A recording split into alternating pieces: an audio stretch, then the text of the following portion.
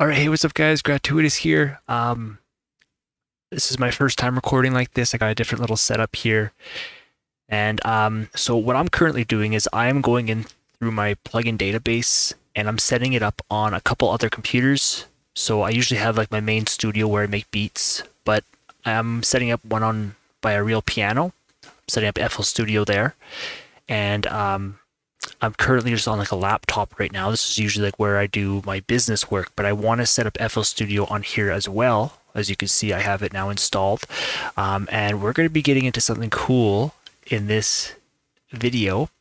So what's happening for me, guys, is this. Inside the plugin database, so inside of effects is where FL Studio stores all their stuff, and same within generators. And I personally remove all their stuff, and I just create my own little folder, and I keep this folder called my generators and my effects. I keep that backed up, but you can see what's going on is that there's duplicates everywhere. We have my effects, go to EQ. So EQ, I was playing around with it and I figured out what the problem was.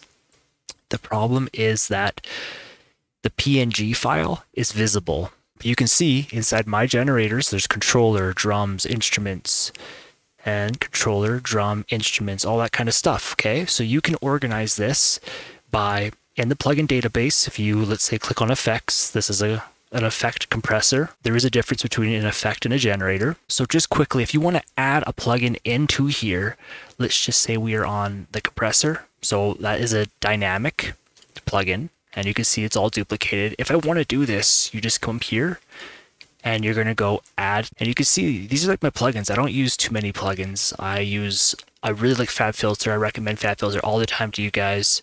Here is the Fruity Limiter, the Fruity Soft Clipper, Maximus. I don't use too much, but it's so powerful. Very, very powerful plugin. Rough Rider is a cool one. I think this is free, and I always just kind of keep it around. This is a very aggressive plugin. That's all you have to do to add the plugin in. So we're in Dynamics. Come here, go add to plugin database, okay? Now, once you've done all that stuff, where do you find these files and how do you organize them, okay? What you're going to do is inside your documents, okay? And this is the same for Windows and Mac, I believe. So you just go to documents, you're going to click into image line. You might have to go in through a data folder, and then here you go to FL Studio, okay? Inside of presets, that is where the plugin database folder is. Okay, so you can see effects, generators, and generators. Okay, so this is what FL Studio allows us to customize as a user and get an amazing workflow. Like, we can set up our generators and our effects however we want in our menus, and it's all through here.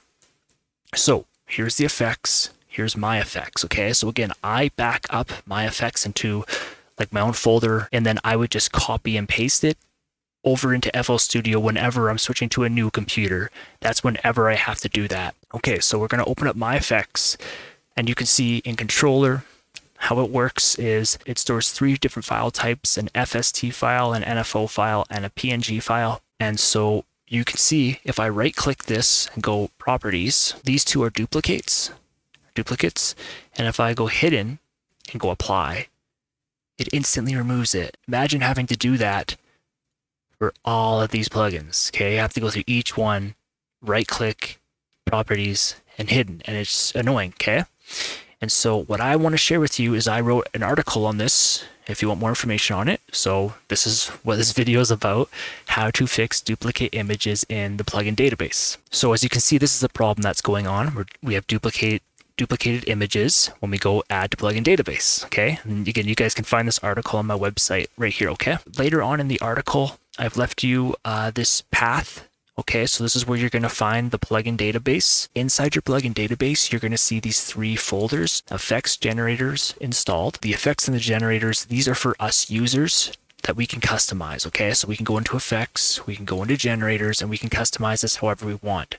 Again, the reason I have my generators folder and my effects inside of there is when this plugin database first came out, FL Studio would keep adding plugins in here whenever you'd update, and it kind of threw off my workflow because like I already went through, I organized it, and then they updated and it messed what I had organized like originally. So I was like, okay, I got to figure out a way to keep myself separated in that sense. So whenever FL Studio does update, and if it adds plugins in here, I can simply remove them because it doesn't touch the My Generators folder. And if it did touch the My Generators folder, again, I keep a backup of that I can simply drag in here, and it keeps my FL Studio workflow all the same all the time. Okay, it doesn't matter what's going on with updates. I can simply drag my folder in.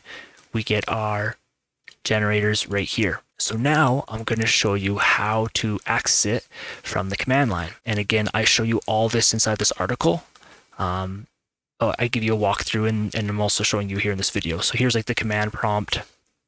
I'm telling you what you can write in. Again, you got to change your username. And then we're going to be adding in what's called a command and a parameter. Inside the effects folder, let's say, we want to find all the PNG files. It doesn't matter what their title is, and that's what the wildcard does. As long as it has the PNG, we want to hide it. And then the S means that it looks in the folder as well as all the subfolders. So if this is a folder, we're going to click into it. This is a subfolder. So if there was files in here, and so it would get all these ones and all the subfolders. And so that's what this little code does, okay? So I'm going to click here into effects, press Control and C, and we are going to, so CD is one that you will be having to use. I think it's called change directory. I don't know too much about command line, just like little stuff. And if you have spaces in any folders, you have to use the quotations, okay? Otherwise, you can just paste the link, and I'm going to hit enter, and you're going to see that now we are in this folder. So originally we started here, and now we're here. And what we're going to look for is, you see how the Pro C2 is more grayed out than the Pro DS? That's because it's hidden. And you will also have to enable hidden files on Windows. You can look up how to do that in order to see hidden files, okay? So all I want to do is, it was a trib, that's the command, okay? I want to grab all PNG files, the +H hides them, and then the S will get all of them in the one folder and in all the subfolders, and that's it. So I'll hit enter, and see, there you go. So now they changed. So as you can see, look, now we're back to normal, and it looks nice and clean. EQs, again, these are my two favorite EQs. If you're first starting, the Fruity Parametric EQ2 is amazing. And you know, now you can even resize it and stuff, okay? Again, the biggest thing I always tell you guys is, if you are boosting or cutting or whatever, make sure you do a fair volume comparison right here, and also you will have your before and after, right, if you want to switch in between. So in this case, what I'm saying is, if it's boosted up, you know, you might have to kind of cut it back just a little bit. So it's kind of, you know, allowing you to get a fair comparison. Okay guys, so I hope you guys enjoyed. That was just fixing duplicated images in the plugin database. That was an annoying thing that it happens sometimes, and it's like, well, how do I fix it? And it was just, the PNG files were visible. So yeah, if you guys have any questions, feel free to reach me at itsgratuitous.com, and take care.